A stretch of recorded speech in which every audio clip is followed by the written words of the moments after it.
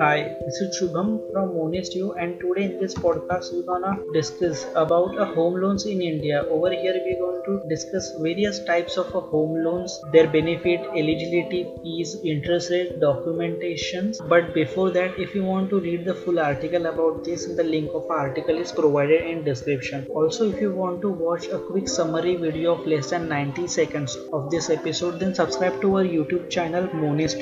So let's discuss. Buying a house is one of the biggest dreams come true for most of people. A home loan can be an option for buying a new house, flat, or a plot of land where you construct the house, and even for renovation, extension, or repair of an existing house. So therefore the house loan is a very key factor over here. Now let's discuss what are the different types of house loans available in India. The first one is a home loan. This is the most common type of a home loan availed to purchase a house. There are many housing finance companies, public companies, private banks that offer a housing loan where you borrow money to purchase a house for your own choice and repay the loan in monthly installment. You can get up to 80 to 90% of a house market price in the form of a financing. The lender will hold the house until you completely repay the loan. The second type of a loan available is a home construction loan. This is the right home loan type if you already have a plot of land and you need financing to construct a house in the land. The third loan available is a home extension loan. Say you already own a house and you would like to extend the house within another room or another floor or accommodate the growing family. Home extension loan provides financing for this purpose. The fourth one is a home improvement loan. A home improvement loan provides financing for renovating or repairing the house if there is any fault in existing systems such as a painting of a house, interior or exterior, plumbing, upgrading with electrical system, waterproofing, ceiling, and so on. The fifth loan available is a home loan balance transfer. The current home loan interest rate may be overwhelming or you may not be happy with the current lender service. You can transfer the home loan outstanding balance to a different lender who offers a lower rate of return and better service. Upon transfer, you can even check out the possibility of a top-up loan on the existing loan. The sixth loan available is a composite home loan. This type of a home loan provides a financing for purchasing the plot of a land where you would like to construct a house and for construction both within a single loan. Now let's discuss what are the benefits of a taking loan. The first one is a tax benefit. The foremost benefit of a loan is the income tax deduction you can avail on interest as well as principal repayment. You can claim up to rupees 1.5 lakh on a principal repayment under section 80C, up to rupees 2 lakh on interest repayment under section 24B, and up to rupees 2 lakh on interest repayment in a special circumstances under section 80EE and 80EEA, and up to rupees 1.5 lakh on a stamp duty expenses under section 80C. The second benefit of a home loan is a lower interest rate. The home loan interest rate is a much lower as compared to the other loan types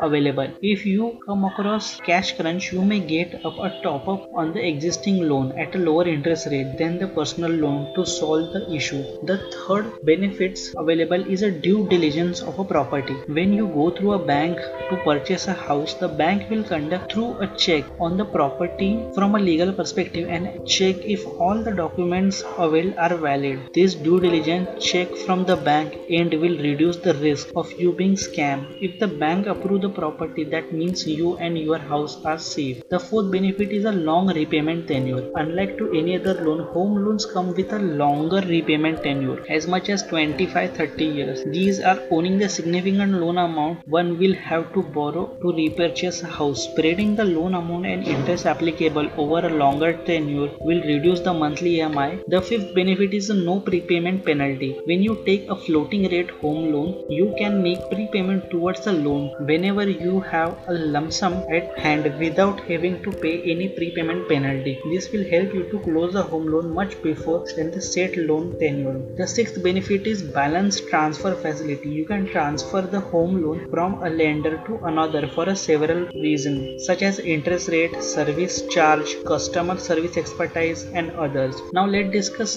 the home loan interest rates in India. The average home loan interest rates are from 6.5% to 12% in India as of March 2021. While recording this podcast, the rates usually vary from lender to lender. RBI prescribed repo rate, inflation, economic activities, and many other factors are key for this.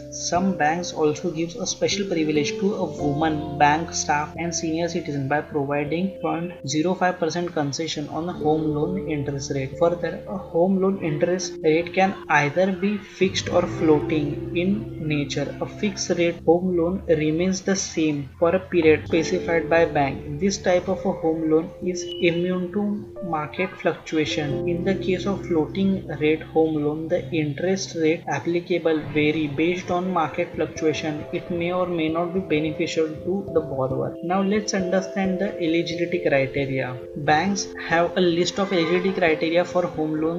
The first thing bank look at one's credit history to understand their repayment habit. Typically a credit score of 750 and above are preferred. Some of the important factors are like first one, nationality, Indian resident, non-resident individual and person of Indian origin. Second one is a credit score preferably 750 or above. Third one is a age limit normally from 18 to 70 years. The fourth one is a work experience at least 2 years for salaried and for business at least 3 years. Minimum salary criteria is rupees 25,000 per month, which may vary from locations or geographical area, and the loan amount provided is up to the 90% of a property value. Now let's discuss what are the fee and other charges related to home loan. These basically includes the various charges you pay upfront. The first one is the application fee, which is charged by lender to cover all preliminary expenses that they bear for conducting the verification. The second one is a processing fee, which cover cost of a credit appraisal, depends on the borrower creditor profile, income, home loan scheme, and other factors. The third one is the administration fee, which is charged by the lender, who split the processing fee in two parts. The part charged after the loan sanction is known as an administration fee. Citibank is one of the banks to levy the administration fees. The fourth is a foreclosure or repayment charges are levied when the borrower repay the home loan either fully or partially before the end of a loan tenure. Earlier,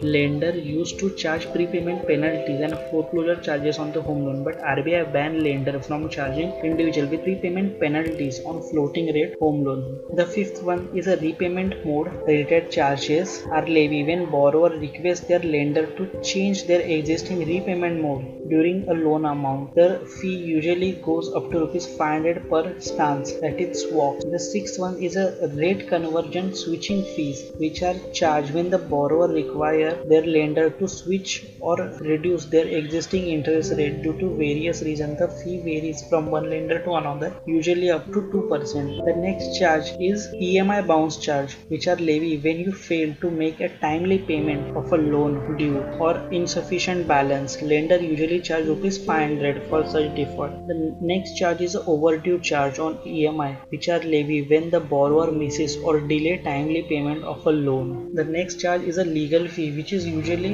included in the processing fee, but some lenders charge it separately when they engage with a firm to scrutinize borrower's legal document. The last charge is a franking fee, commonly referred as a stamp duty fee, is a tax levied by the state government on any form of a monetary transaction involving the transfer of a rights of a property. The amount varies from one state to another and depends on state law, type of a property, etc. Now let's discuss what are the documents required for applying the home loan. These are basically include proof of a document, proof of a age, proof of residence, proof of a income, proof of a income for self-employed, and property related document. Over here, normally if you have PAN card, Aadhaar card, voter ID, driving license with bank passbook, telephone electricity bill, and for proof of income, salary slip or last 3 years ITR return, then it's sufficient. Now let's discuss what is the bottom line. Nowadays it is a very easy to get a home loan in India with a lot of benefits from different bankers, but the main point will